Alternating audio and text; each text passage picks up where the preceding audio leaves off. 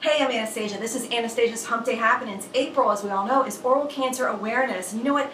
I am here at East Amherst Dental Center, and I've got Jen, our hygienist here, who's going to actually help us understand and why you need to ask your dentist and your hygienist to screen for oral cancer, because we can't see it with our eyes. We want to thank Mary today for being our patient. Jen, take it away. Show us how it's done. Sure. So first, Mary, what we do is we explain to you, we use our VELscope machine. Anything normal in the tissues will look like this, and under the VELscope camera will appear to be a uniform green color. This is to our eye, correct.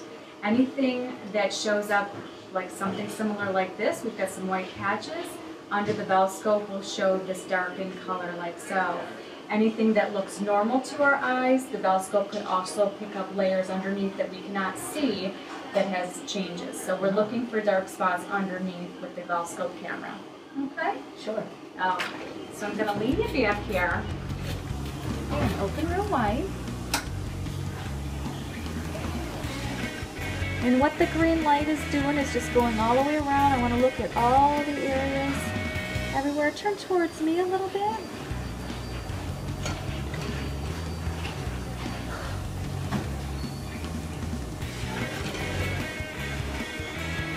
And stick your tongue out and say, ah. Jen, do you do these once a year? We do these once a year. Yep. Place your tongue on the roof of your mouth. Wonderful. Patients, and relax your tongue. Patients who do smoke or have smoked, I do like to do them twice a year for the patients, just to keep an eye on their tissues.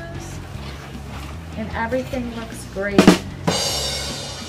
That's so awesome. And if you see anything, you obviously refer to the oral surgeon? Yep, we would refer like the patient to the oral surgeon, and then from there they would do a biopsy. Perfect. I want to thank you for your time. It's such a value that you give to our patients.